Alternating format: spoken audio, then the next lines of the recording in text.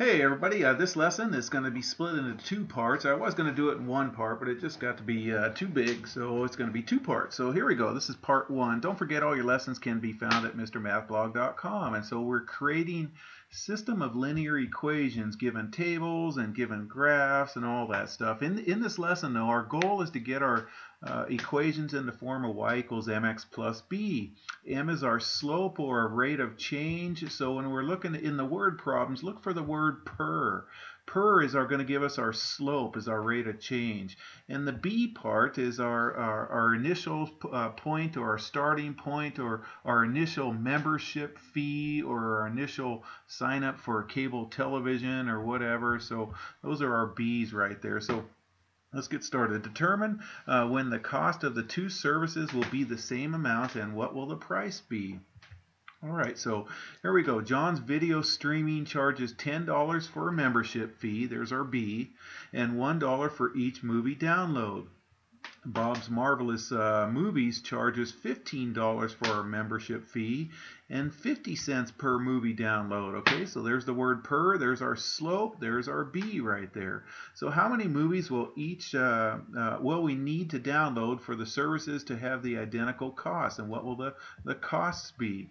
All right, so here X is the number of movies that are being downloaded. Let's just slide that problem up right there. Okay, so let's identify the important parts. So John's, that's my fireplace popping in the background. It's a cold winter night right now, so it's in the low 30s where I am in California, Sacramento.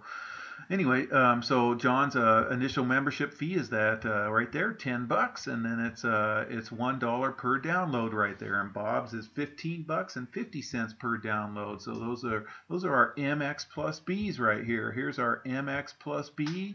Here's our MX plus B right there. So our functions, our J of X are X plus 10 or 1X plus 10, and B of X is 0.5X plus 15. So 0.5X plus 15.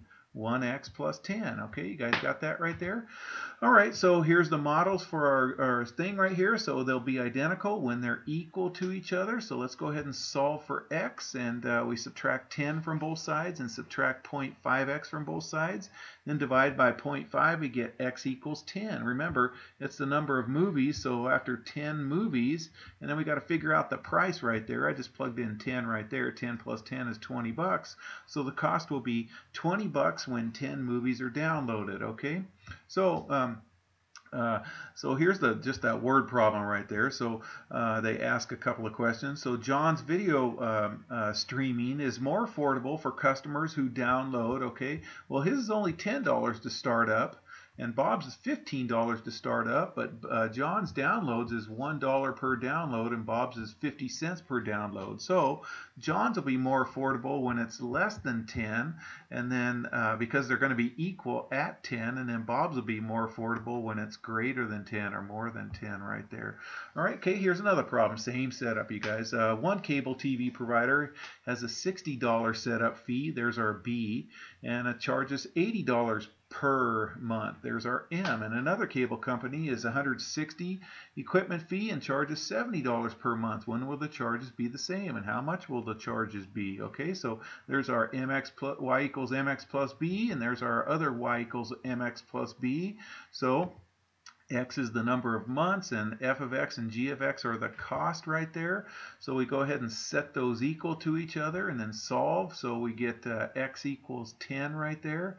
Plug in 10. I think I plugged it into this one right here. So 80 times 10 is 800. 800 plus 60 is 860 right there. So both companies will charge $860 after 10 months. Isn't that a lot for TV services, you guys? Well, that's a real problem right there. So real life problem anyways. They charge a lot.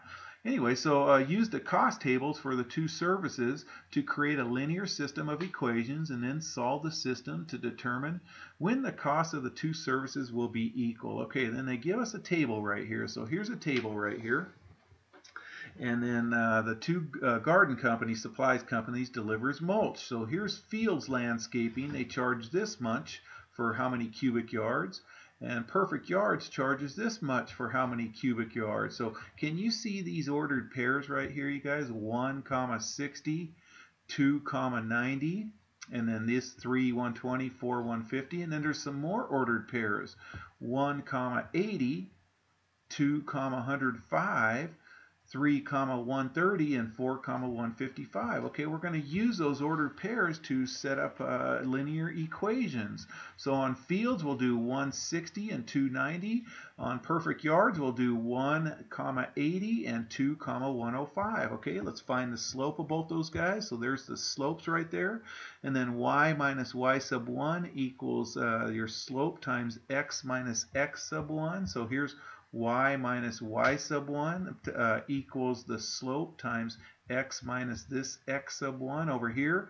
Y minus y sub 1 equals the slope times the 25 times x minus x sub 1. Okay. Now, I'm going to slide it up. I'm going to distribute the 30 through and distribute the 25 through on this one and solve for y. Okay, so there we are. We get y equals 30x plus 30, y equals 25x plus 55. There's our two equations. So we had to get the ordered pairs from the chart right there and got the equation of the first one, and used the ordered pairs from the next one and got the equation of the second one. Okay, don't worry, we have another one just like this, you guys. Now we got to set them equal to each other, so we want to know when are they going to be equal prices. So when we set those equal at x equals 5, so 5 cubic yards, and the price is going to be 180 bucks. So I just plugged in 5 back up it right here. So 3 times 5 is 150 plus 30 is 180. You could have plugged in 5 right there. 25 times 5 is 125. 125 plus 55 is also 180. Well, that's when they're going to be equal to each other. So both companies will charge 180 bucks for 5 cubic yards of mulch. Let's try another one, you guys, just like that. Okay, so this table shows canoe rentals for prices for two companies. Now I should have made this T or X right here, but they have it T, but in my equation I have X. So T is our X on this one right here. Okay, so do you see the order pairs 1, 14? 2, 19, and do you see the other order pairs 1, 20 and 2, 23? Well, we're going to use those to do the same thing.